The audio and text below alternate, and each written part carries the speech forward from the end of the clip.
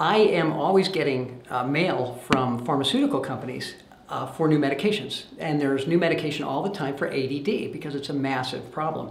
And kids are being put into a classroom where there may be a lot of kids and not a lot of teaching. They may be kind of corralled into a space that they're a little uncomfortable. Boys especially, they get wiggly. That's kind of normal. The diagnosis of ADD or ADHD is basically made because there's a behavior issue. There's no blood test. There's not a number that you look at and say, this person has ADD or this child has ADD.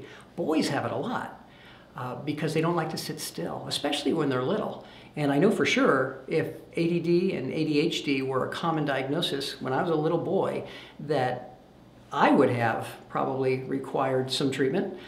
And all of my classmates who were little boys, with very few exceptions, would have required treatment as well.